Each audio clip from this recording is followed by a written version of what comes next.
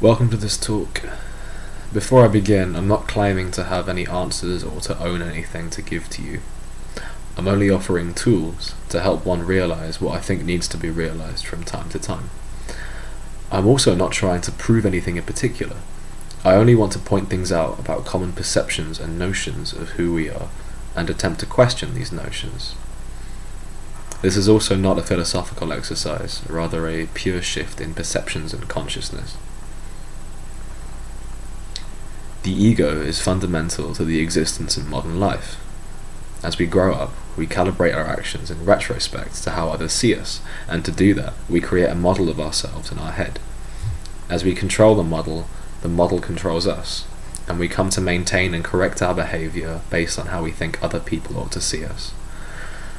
As part of this insecurity of who we are, and as a result of our social conditioning, there comes both a division of ourselves from the rest of the world, and this creates alienation. Who am I? I also want to point out how problematic words are in attempting to describe this, if it isn't impossible. You are a person, you are here, you are alive, but you are not an ego. But if you are not an ego, what does it feel like to be a person? The separation of who we are into our ego masks the reality of what we could call personhood, if the word personhood did not have such egoic sensibilities. One could also call it humanity. Nevertheless, the egoic sense of self, that is, the idea that you are separate from the world, negates all form or substance of who or what you actually are, almost as if you were an infinitesimal white dot in your brain, which everything else hangs from. It also negates the world, which then is perceived as an infinite black space in which everything is lifeless and dead and empty and cold and hard and stupid and devoid of meaning perhaps, though meaning too has wrong connotations in the wrong context. This description of the self and the world should alone bring about an experience that is both not pleasant, but something you are used to in everyday life, something you have to endure. The opposite experience is actually far more liberating, and as some of you have come to see it, as true. I describe it as the world within experience, but I may not stick to that term as my experiences change. Eckhart Tolle refers to it as presence, Krishnamurti refers to it as stillness, and in the right context, essence. But these terms are still too narrow, and the experience itself is not these terms. Let's slow things down then, and oppose the definition now. See what you really are without thinking about it too much. Your body, your hands, and your legs. Your hands holding things, and your legs either touching the floor or cross-legged, whether you're outside or inside. The things that you see, your eyes as things that see as well. Your ears, and correspondingly the things that you hear. The things that you feel, and the skin in which you are feeling with it.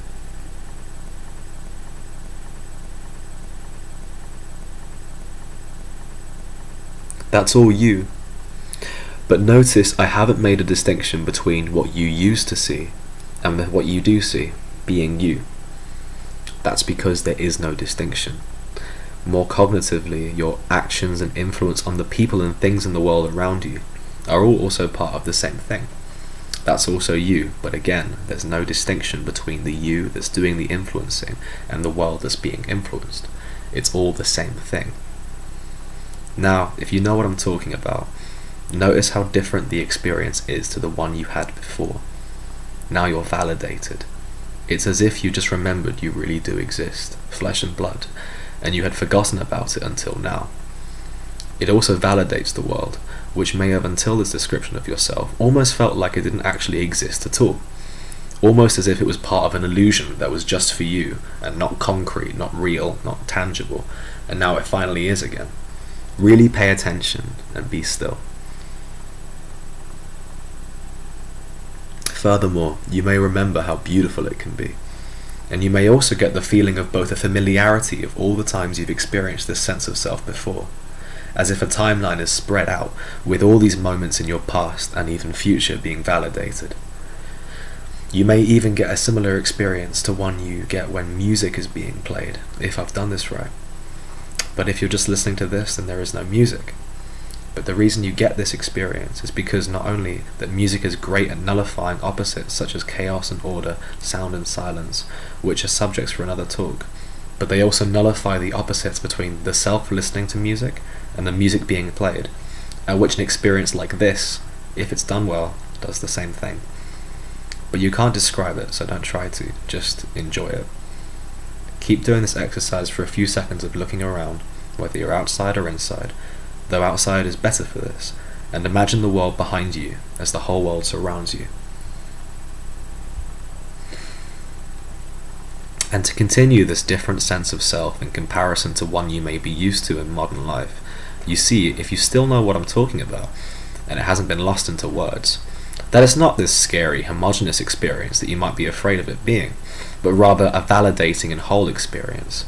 It doesn't seem to annihilate your place in the world as part of a dependent collective. It's just this. There are trees, birds, houses, clouds, stars, and that's it. It's so simple. Simple has a bad connotation to it, as if to mean basic or unfinished, but that's not what it means in this context.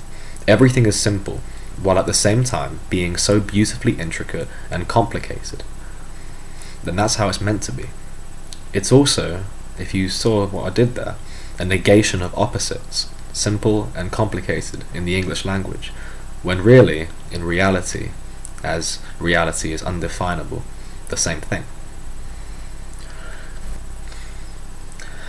But let's go back to your senses, and remember what you're seeing and what is seeing, having no distinction, and what you're hearing and what is hearing, having no distinction either. There being the whole infinite and non-separate world, which is undefinable, but also you.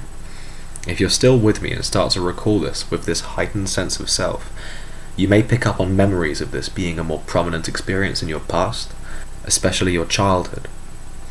You may get the thought now that with adulthood must come accompanied with a loss of this world within experience you may be experiencing right now. But while it may be harder, as you have been conditioned as time has passed and you've grown up and gotten older and gotten used to the everyday motions of life, such an unfortunate sacrifice isn't necessary, I assure you. You can still do everything an adult needs to do. In fact, it may even be easier. And that's because you haven't even realized how much you've let go. What you've let go of, the stagnation and stress and anxiety which comes with modern life.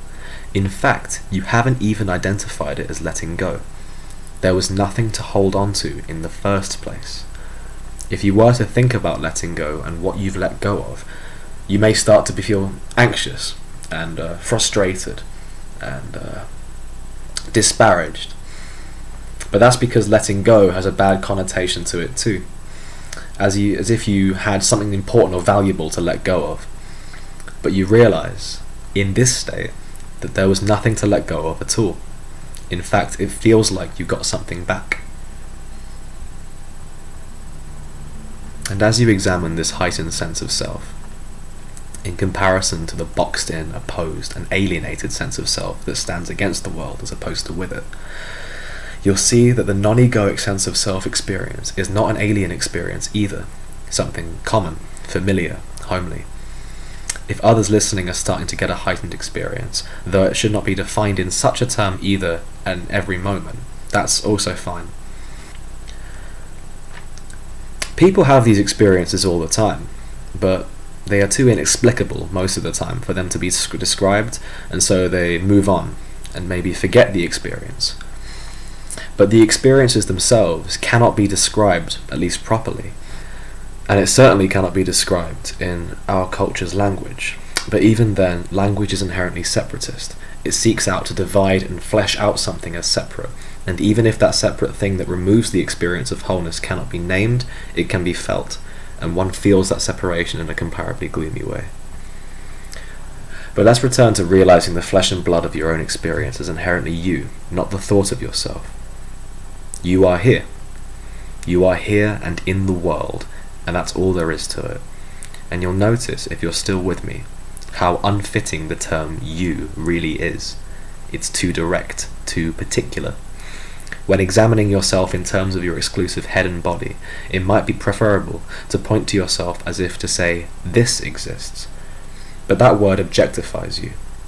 You'll see the problem of language then, in terms of describing an experience, such as this. But if you have touched upon your own personal experience, the one I've been trying to give you, or at least point to, you'll see how unnecessary language is to begin with.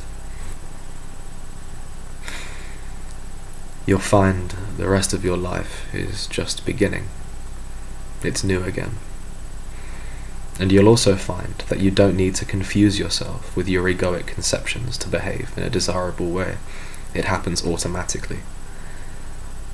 If you're still with me on simply observing the world, not trying to impose your will on it, to change things, realizing everything is fine as it is, because it's all you, which we've learned isn't even a concept you need to think about, you might find this motivation within you.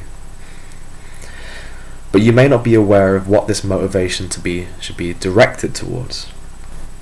But that's because this feeling of motivation doesn't need to be directed towards anything particular at all, just existence itself.